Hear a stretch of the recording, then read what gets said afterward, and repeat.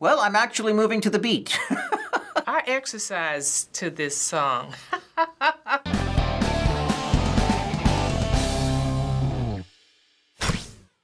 Today, we're going to have you read some lyrics from top songs, all by one current artist, and tell us the meaning and what you think. Okay. Then you'll get to listen to the songs you read and tell us your thoughts. Okay, excellent. These are always fun. Ever since I was 12, I've been into lyrics. I like old school a lot. The new music all depends on who brings it. I doubt if it's any kind of rap. I hope not. Otherwise, we'll just stop right there. Okay. Yep, her president is black. She black too. Purple label on her back, but that tab is light blue. She take it straight to the head. Then she look at me.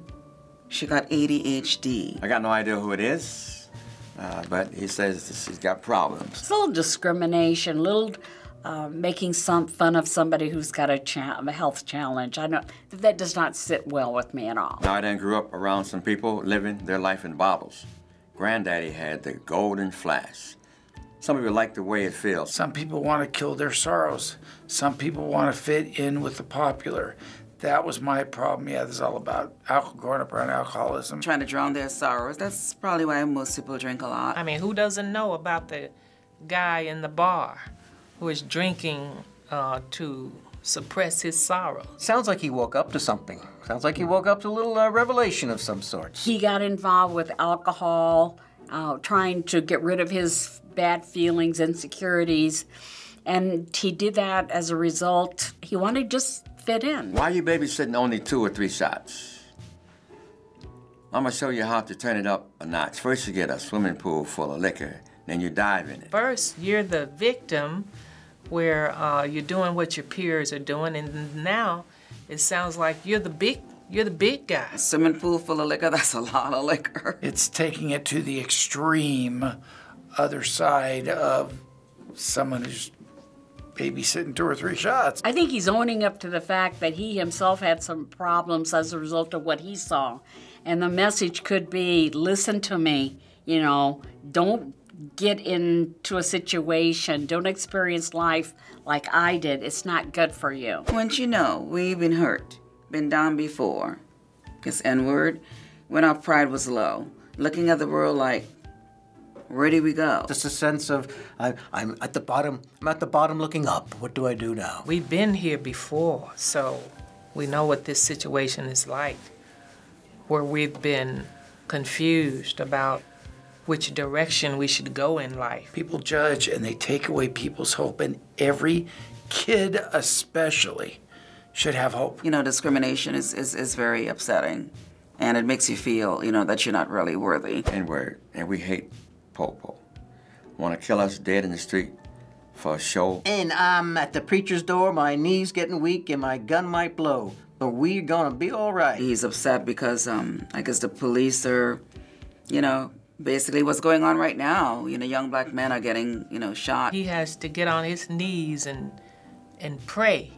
And he's been on his knees for a while that they're getting weak. I think it's fabulous, because the police need to start listening. No one can tell me what I'm feeling about something somebody does to me, or in, you know, my case, the anti-Semitism going on at the colleges around the United States. And I'm the son of a survivor, and no one can tell, well, you shouldn't feel this, you shouldn't feel that.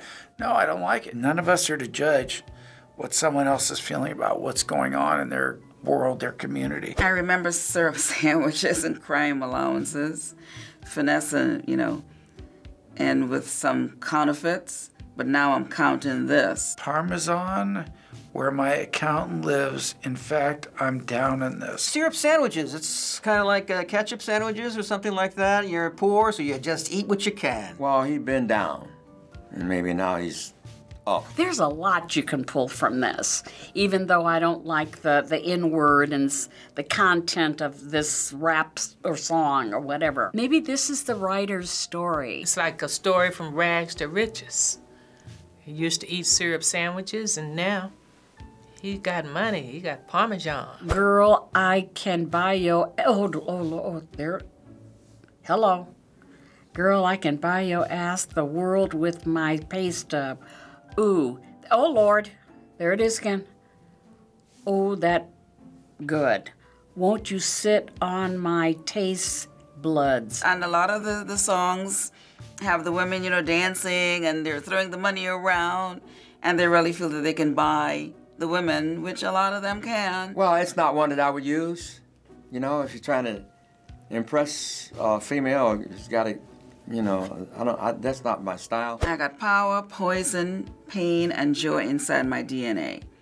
I got hustle, though, ambition flow inside my DNA. Here's probably a rapper that's been successful with his music, and he's full of himself. What I'm guessing is, good to bad, I have all the capabilities built inside me. It's in his bones. It's in his blood, you know, the power and poison and pain and joy. It's all inside. You know, you have pain, but you do have joy in your life.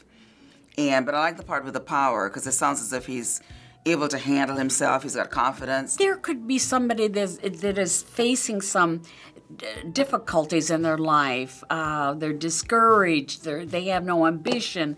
They have no drive. And then they hear this song, they could be uplifted. It's just positive. It shows character. This is good. I'm pleased. Any idea whose lyrics you've been reading? No clue. No idea at all. I have no clue. I have no idea, but I like it. So these were lyrics to songs from Kendrick Lamar's repertoire. Okay, I know him and I like him. Doesn't ring a bell. Kendrick Lamar is continuing the tradition of music being a form of protesting. Like Bob Dylan and Sam Cooke in the 60s, Kendrick has tapped into a deep-seated dissatisfaction with the status quo in American society. So what are your thoughts on activism in music? I think it's great. It's a great platform. Music has a lot to contribute as far as, you know, letting people know what's going on. Young folks, they listen to this. Their ears are wide open to what this person's gonna say next.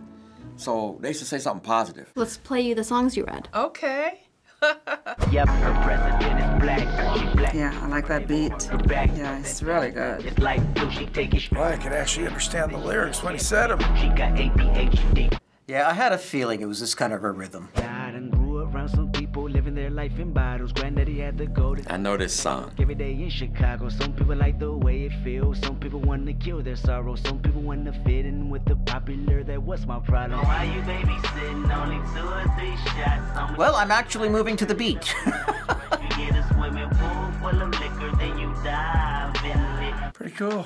It's actually, yeah, you know, like you said, it's not a message that would get to me, but it's a message that needs to be out there. You can actually hear the lyrics. Because a lot of those songs, you can't even understand what they're saying.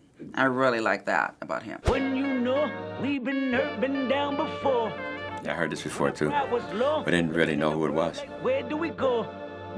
And we hate po-po. Wanna kill us dead in the street for sure. I'm at the preacher's door. Yeah. He's getting weak and my gun might blow. Yeah, We gon' be alright. It's got a great hook to it, the way it leads up. A little violence there, just a tad bit, but I really like the beat. I remember syrup sandwiches and crime allowances for Nessa. I exercise to this song. Yeah, he sounds very happy. You know, sounds like he's got everything under control.